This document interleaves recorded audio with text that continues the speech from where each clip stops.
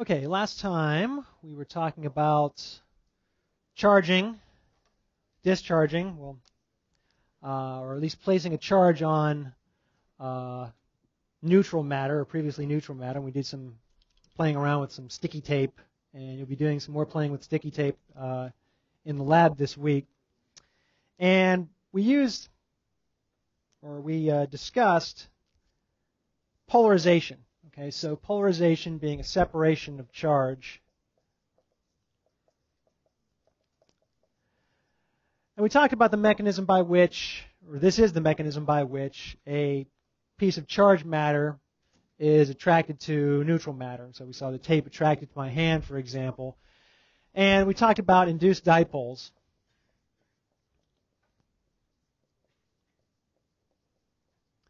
Where if you have an atom with a neutral atom with a positively charged nucleus and a negatively charged electron cloud surrounding the nucleus, and if you apply an electric field, so if you bring a positive charged object or a negatively charged object nearby, it's going to apply an electric field.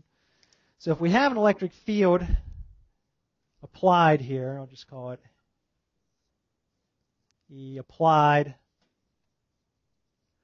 which could be due to, for example, some positive charge over here or some negative charge over here, what have you, then it causes a shift in the electron cloud, right? The electron cloud is lightweight compared to the nucleus.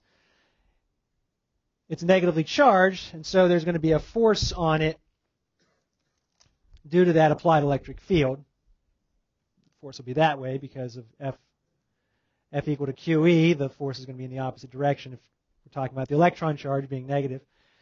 And it shifts a little bit, and it reaches equilibrium when the attraction due to the positively charged proton is balanced by this new force due to the applied electric field.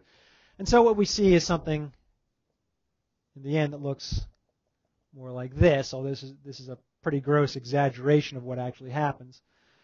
But you have a separation of charge, a higher density of negative charge on one end versus on the other end.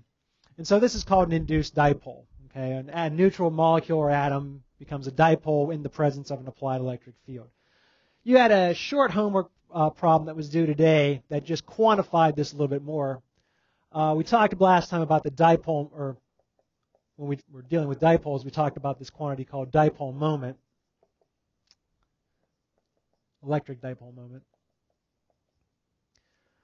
which is given the symbol P. It's Q times S, where Q is the magnitude of the charge on either end. Okay, so in this case, it's negative E, or E, little e, for example. And S is the separation, the amount of distance that the two ends are separated.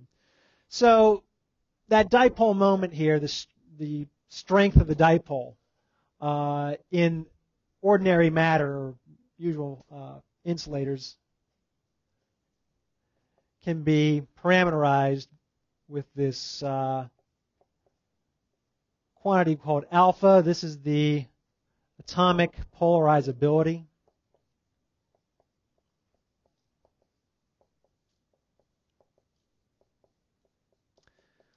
It's just telling you the extent to which a neutral atom becomes a dipole when there's an electric field applied to it. So you can think of this as the applied electric field due to some other external charge acting at the presence of some atom, and it creates a dipole moment. It causes it to polarize. And it's a property of the material. It's a property of matter. Okay, so for example, a carbon atom has a particular atomic polarizability of something like 10 to the minus 40, and the units are coulomb meters over newtons per coulomb. It's just, again, it's just a parameter or a property of the material, and the larger the atomic polarizability, the more it's going to polarize. The bigger the dipole moment is going to be when you apply the same electric field. This is a pretty tiny number, but when you have lots and lots and lots of atoms in a material, then it adds up. Okay, so you get to see large effects. We can see the tape being attracted to my hand, even though the individual molecules may be polarizing only a tiny, tiny bit. Okay, so you had a brief question on that.